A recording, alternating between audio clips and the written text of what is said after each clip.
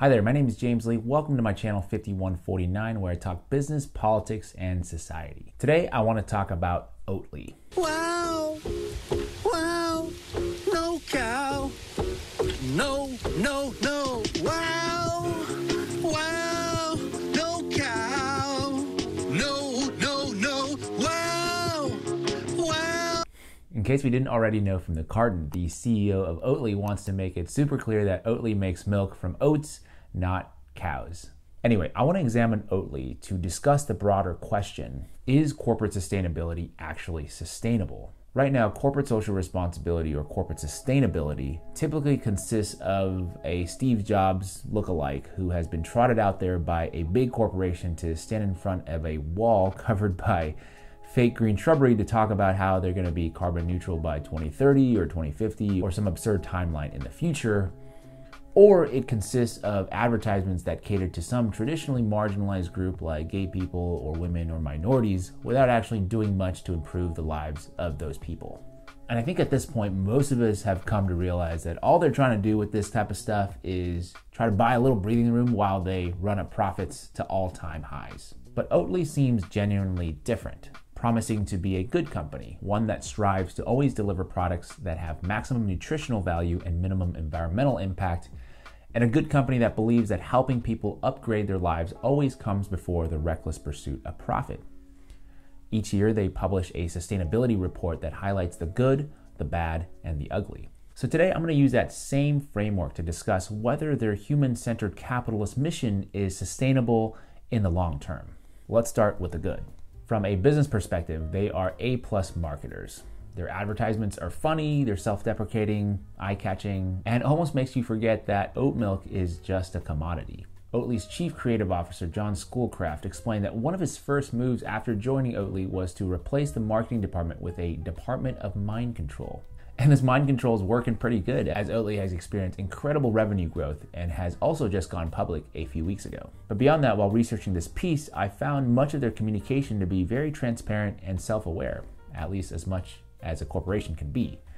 Their 2018 sustainability report tagline read, "Slightly worse than last year," whereby they admitted that some of their sustainability metrics weren't as good as the previous year. And interestingly, in their IPO perspectives, they also acknowledged that their provocative marketing campaigns could be a risk to their business, writing, "We have also historically engaged in provocative and unconventional marketing and advertising campaigns as part of our marketing strategy to enhance and maintain our brand, which may expose us to lawsuits and heightened scrutiny from regulators in the markets in which we operate, as well as interest groups such as dairy lobbyists." That's a first, and I would say that's pretty self-aware based on all the ads I've seen. But besides the business acumen, perhaps the best of the good is how they treat their employees.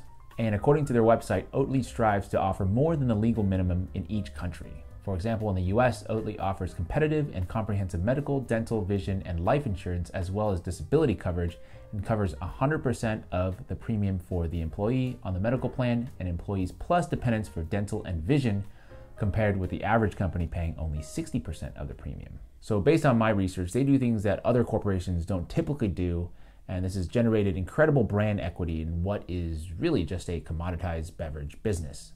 So kudos.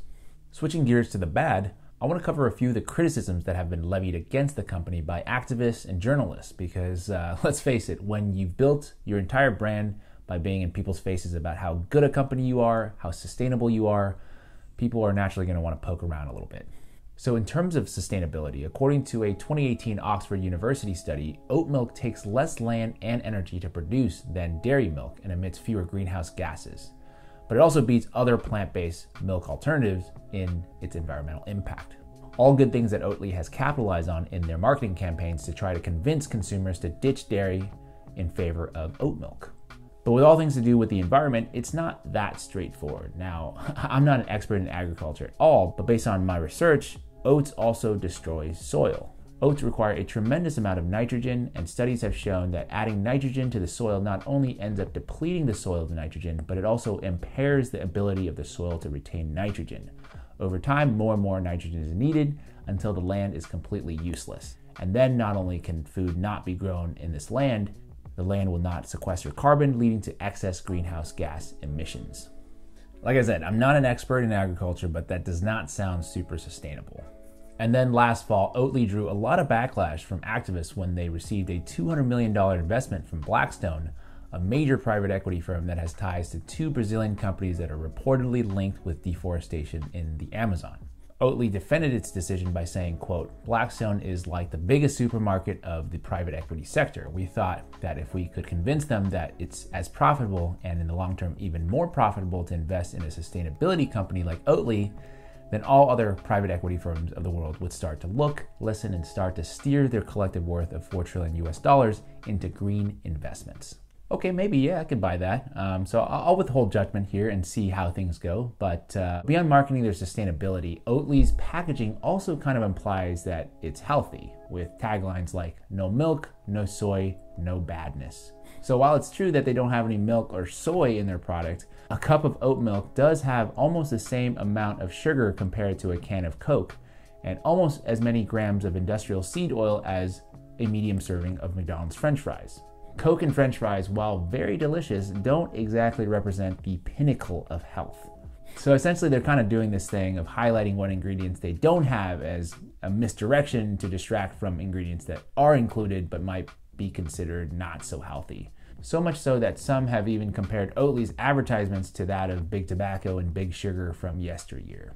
Now, in their defense, I don't think Oatly has ever made any explicit health claims beyond what ingredients it doesn't have, along with some vague feel-good claims. So, my thoughts on this are that we all have our vices, and unless we are downing oat milk in crazy quantities, my guess is that there are worse beverages out there that we consume on the regular that could potentially be much worse for our health. So what about the ugly? Well, I think it's their decision to take the company public. As of May 20th, 2021, Oatly is listed on the NASDAQ stock exchange, so you can now own a piece of Oatly.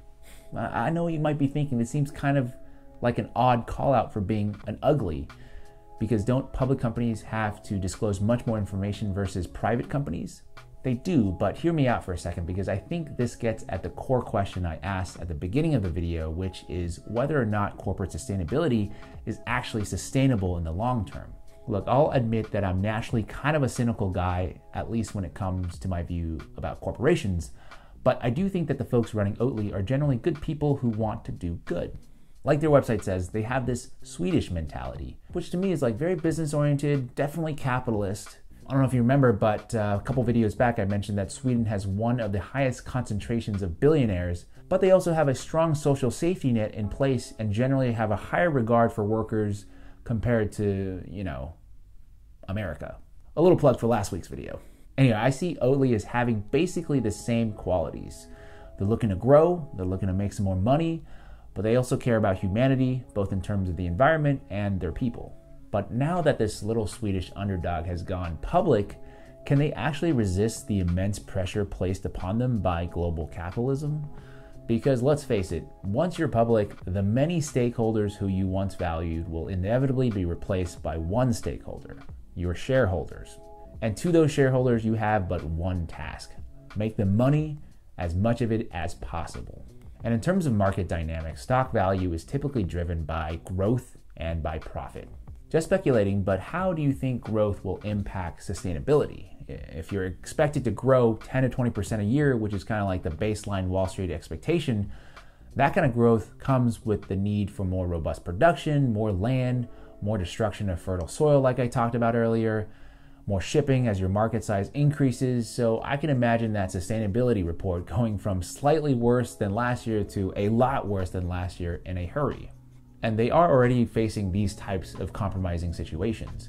When asked what were the top challenges of 2019, Oatly's sustainability team responded, "Our company growth, and more specifically, the complexity that comes with it. Sometimes we need to find production solutions really fast, which of course is fine and necessary, but it tends to complicate the climate impact measurements and follow-up. After growth comes profit. Right now, Oatly is not profitable. In 2020, they lost over $60 million, up from losing $35 million the year before. Once again, I'm just speculating here, but how do you think the pursuit of profit will impact your cost structure? Can you still afford to pay your workers the way you want? Maybe your employees will still be taken care of fairly well, and they'll be happy, but maybe you start classifying fewer and fewer people as employees. Maybe you rely more on seasonal workers and contractors, creating a kind of two-class bifurcation we've seen at many other large corporations. You know, I think many companies start out with the right mission and good intentions. And when you're a small company, when you're a small private company specifically, you can more successfully resist the temptations that come with capital. But when you go public, that's Pandora's box open and you cannot undo it. Google famously ingrained this motto of "don't be evil" for a long time, and it had been a part of the company's corporate code of conduct since 2000. But by the time Google reorganized as Alphabet in 2015, "don't be evil" morphed into quote-unquote doing the right thing, which is somewhat a bit more ambiguous. And by 2018, "don't be evil" disappeared altogether from their code of conduct. So I guess what I'm trying to say is I don't have a crystal ball to predict what's in store for Oatly and other companies like it who promise a brighter future for capitalism, but based on my examination of the past, they're about to find out how strong their convictions really are. Thank you so much for watching. I think this is a story that I'm going to hopefully revisit at a later date to see what's transpired, but I hope my analysis today was fair. My feelings are that nobody's pure here. We all participate in the system in one way or another. There's no need to jump the gun and say, oh, we need to boycott so-and-so or this and that. Like most of my videos, I try my best to digest the information and relay it to you in a way that you can then make your own decisions and conclusions and maybe formulate additional philosophical thought on how we can best approach the complex problems we face together as a society. So if you appreciate my work, please don't be shy about hitting the like button, share this video with your friends and family, and also subscribe so then you can get notified the next time I post a video. As always, thank you so much for your time, and I will see you next week.